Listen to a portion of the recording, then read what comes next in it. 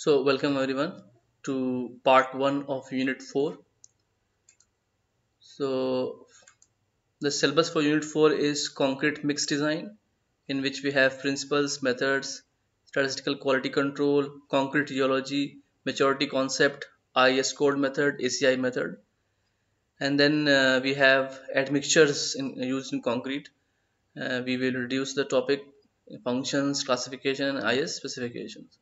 So, in this lecture, I will be covering the admixture part. Okay. So let us start. So usually, as we have already covered in our previous lectures, that we use special cement for special purposes. Okay. So instead of using special cement, what we can use additives or admixtures to achieve the same desired properties. Okay. So admixtures can be defined as a material. It can be defined as a material other than cement, water, and aggregate that is used as an aggregate of concrete, so an ingredient of concrete, and is added to the batch immediately before or during the mixing. Okay. So on the other hand, the additive is a material which is added at a time of grinding the cement clinker at cement factory. So you must have studied in the manufacturing of cement, um, so what we grind the clinker, and then we add some material, for example gypsum we added, okay, to prevent the flat setting of cement. So the basic difference between admixtures and additive is that admixtures are added immediately before or during the mixing. On the other hand, additives are added at the time of grinding of cement. Okay, so you should remember these differences. So concrete should be workable, finishable, strong, durable, watertight, and wear resistant. These properties can be achieved by using admixtures. Okay, so they are used to reduce the cost of concrete construction, to achieve certain properties which are difficult to achieve otherwise, to maintain the quality of concrete during stage of mixing, transporting, placing, and curing, especially in adverse weather conditions, and to overcome certain emergencies during the concreting operations. Okay. So one important point which you have to remember is that admixtures are not substitute for good concreting practices. They are not a substitute for good concreting practices. So if you are just using admixtures and not improving your let's say mixing technique, or not mixing it as specified by the code, or you're not placing the concrete properly, not curing the concrete properly, you will not achieve the desired results. Okay. So admixtures are not a substitute for good concreting practices. So there are many types of admixtures. For example, we have plasticizers, super plasticizers, retarders, accelerators, air entraining admixtures, pozzolanic, dam proofing, gas forming. Then we have air detraining, alkali aggregate expansion, inhibiting admixtures, workability, grouting, corrosion, bonding, mucidal, germicidal, coloring admixtures. So we have a lot of admixtures used currently in concrete technology, but we will be covering a few important ones. So one more classification can be done. For example, we have they can be subdivided into chemical admixtures and mineral admixtures, which are also known as pozzolanic uh, materials. So in chemical admixtures, we have accelerators, retarders, super plasticizers, air entraining agents, and there are many, but these are few mentioned here. And then we have in mineral admixtures, we have fly ash, blast furnace slag, silica fumes, rice husk fume, sorry, rice husk ash. So we will start with plasticizers. They are also known as water reducers. Okay. So as we have already discussed in our previous classes, that different situations require different degree of workability. Okay. So let's say we have deep beams. So we have water retaining structures with high percentage of steel reinforcement. Then we have beam column junctions. Then we have some concrete which has to be pumped. Okay. Then we have hot weather concreting, ready mix concretes, etc. All of these they need high workability, okay, high degree of workability. So one traditional method is to use higher percentage of fine aggregates, okay, or we can increase the cement content. This is the traditional method of improving the workability. And one method which is not preferable is adding extra water to improve the workability. That is a very disastrous method, okay, because it leads to formation of capillaries, formation of cracks, shrinkage in concrete, okay. So the quality of concrete goes down if we add water just to improve the workability of concrete. So adding water is not the option. So what we do is we add chemicals known as plasticizers, okay, to obtain high workability. They reduce the requirement of water between 5 to 15%, and their use improves the strength and durability of concrete. And they are comprised of anionic surfactants, non-anionic surfactants, and other products. So the action of plasticizers can be explained in many ways. One of the method is dispersion. Okay, so the theory is that as soon as we add water to cement particles they flocculate. Okay, this is called flocculation. And what happens is water is trapped between the cement particles, and these particles along they rub with the other particles, and they cause friction, and this leads to reduction in workability. So what happens if we add plasticizers? It breaks this flocculation and helps improving the workability. Okay, so this is the one of the mechanisms which is called dispersion. So now we will discuss super plasticizers. They are chemically different from normal plasticizers which we have discussed just now, and they reduce the water requirement up to 30%. Okay, and they are usually used for self-leveling, self-compacting, high strength and high performance concrete. As we have discussed in our previous lecture, that high performance concrete can be manufactured using super plasticizers. Okay, so they are used here. The mechanism is more or less same as the previous one. Okay, these are known as super plasticizers here, but in Western countries they are also known as high range water reducers. High range water reducers.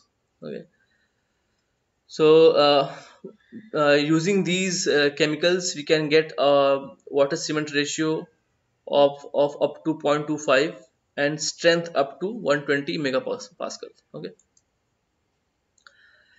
as you also know that if we use slag, fly ash, or silica fumes, okay, the workability decreases. Okay, so if we use these chemicals, super plasticizers, the workability is improved. So use of such chemicals has made possible to use slag, fly ash, and silica fumes, which have other advantages. For example, they are waste materials, okay, and they have other properties, cementous properties. Okay,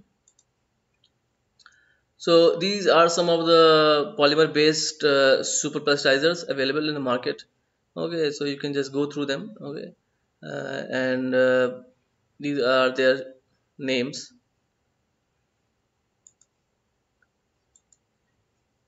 So it now we will discuss different chemical known as retarders.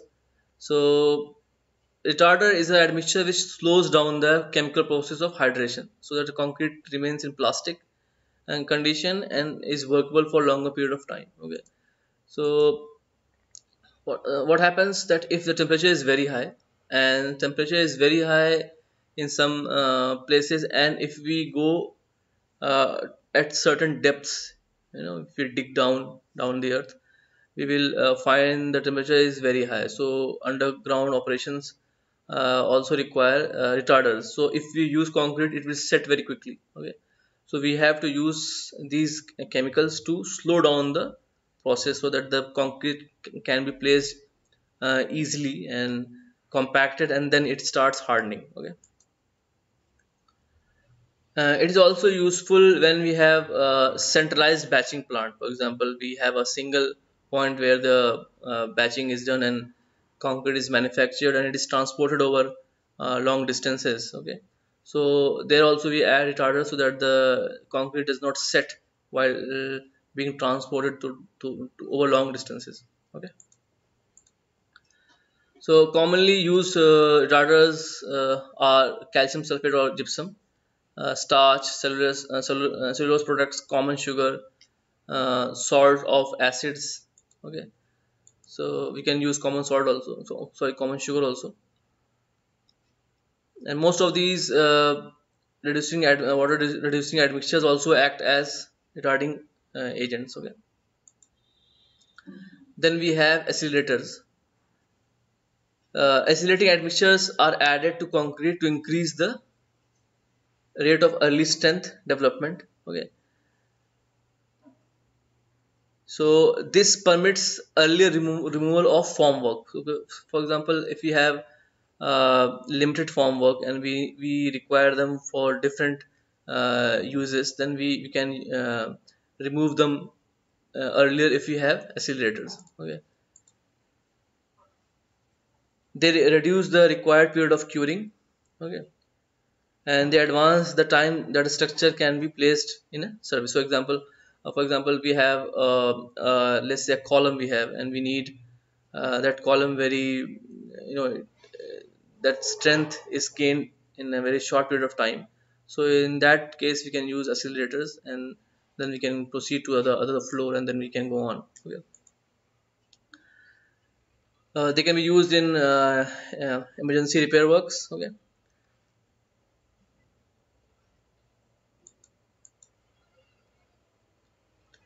So in the past, one of the commonly used materials has been calcium chloride, but what has been found out that using calcium chloride, is harmful for the reinforcements. So in RCC, where we use steel, it is not very useful. So it may be used in PCC, which is plain cement concrete, where we do not use reinforcements. Okay. So soluble carbonates, silicates, and some of the organic compounds are also used as accelerators. Okay.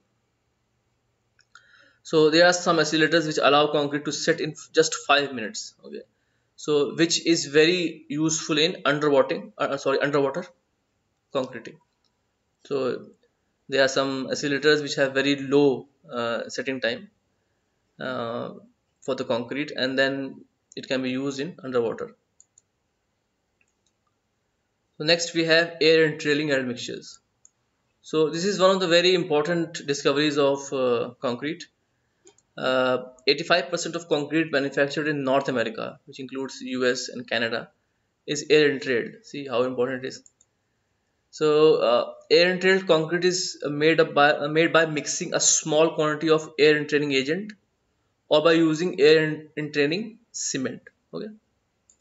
So if we see, these are small, spherical bubbles of size 5 to 80 microns. Okay, 5 to 80 microns, small bubbles we have here and there. These are called air entrailed concrete.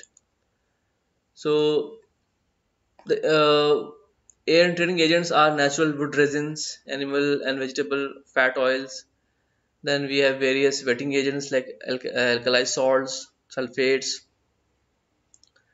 Then we have water soluble soaps, sodium salts. Okay, but most widely used in the world are Venezuela resin and Darex. Okay, you can Google them and see what they are. So these are the most widely used air entrailing agents. So what effect do they have on properties of concrete? So the most important effect we have is increased resistance to freezing and thawing. So I have already discussed freezing and thawing, so I will just explain with this figure. So let's say we have water in this crack, and at night it freezes. When the temperature goes below zero, it freezes. So as we know, the volume of ice is higher, so it widens the crack. Okay, and this cycle repeats itself, and then this crack becomes very wide. So in concreting structures we have micro cracks, and if we have freezing and thawing, in that case such air entrained concretes are very useful. Okay, that's the reason why they are very famous in North American countries, because the temperature in those countries like Canada and US is very low. Okay, it goes below zero for most of the time during winters, so they use it very widely. Also, the workability can be improved, because obviously we have small bubbles. The workability can be improved, and one of the other effects is reduction in strength. The strength is reduced. So what happens? The this reduction in strength can be offsetted by using better aggregates, good cement and all those things. But yes, if we use these agents, the strength is reduced a bit. So we have some indirect effects, for example, reduced segregation, bleeding, decreased permeability, more resistance to chemical attacks, sand content reduction. Then we have good finish, uh, cement content required is less unit weight, okay, less water content, and then we have alkali aggregate reaction is also reduced, and then it reduces the modulus of elasticity. uh, then we have pozzolanic or mineral admixtures. So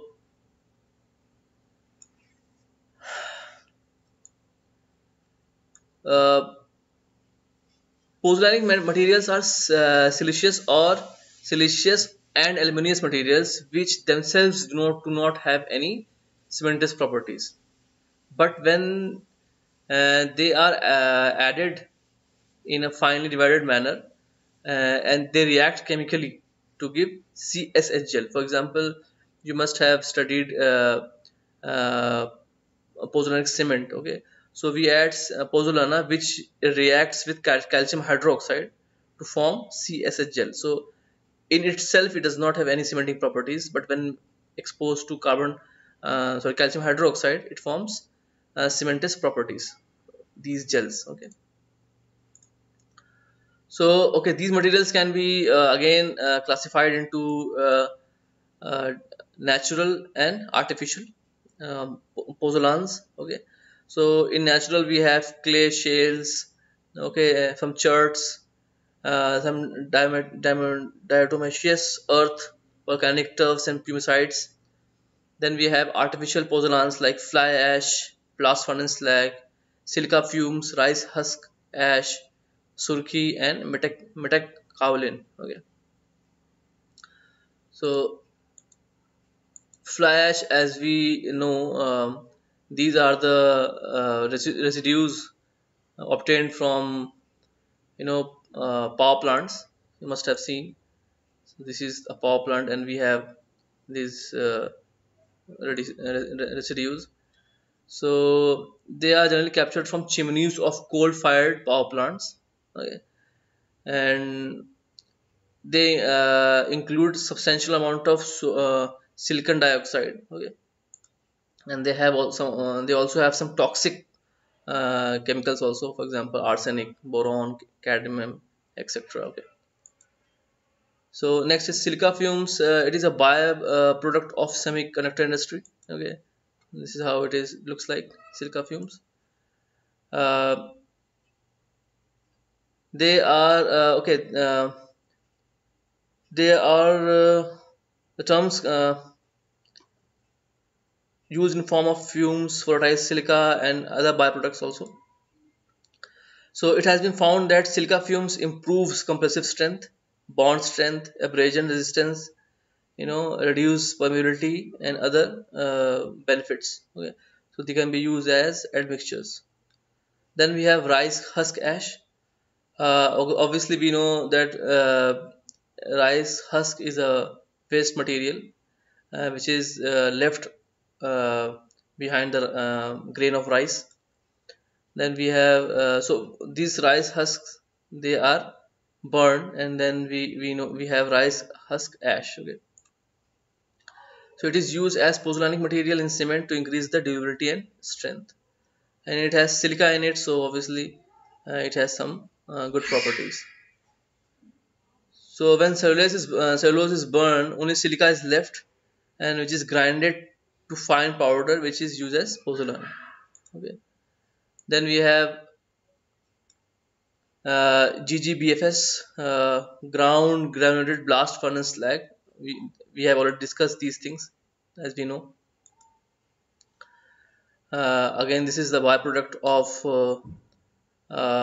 iron blast furnace. When we manufacture iron steel, so we can see we can so this is a byproduct of steel manufacturing, which is sometimes used as substitute for Portland cement. So in molten state, the impurities they come at surface, and which are removed, and this is called slag. Okay, so this can also be used as uh, admixtures. So now the IS code for the admixtures. So we have IS 9103, which was reaffirmed in 2004. Okay, so IS 9103 1999, reaffirmed in 2004. So we have so this in this code we usually have how it is classified. It classifies accelerators, starters, all those things which I have already covered. It gives the classification, and then it gives all the requirements of such admixtures. What are the requirements of such admixtures, all the properties. Then it defines the methods of sampling of admixtures for test. How we'll be testing these admixtures. Then how we will be preparing the samples of concrete and all those things. How we'll be performing the proportioning of concrete, and all the test for bleeding, test for setting time, and all those things. So you should go through this code. It is readily available on the internet. Just Google it and you will find it, and you can download it and go through the code and read what it says. So thank you for listening the lecture. Please go through the Google Forms to ensure your attendance. If you have any problems and doubts, you can post your questions on Google Classroom. So okay, please go through the forms to ensure your attendance. Thank you.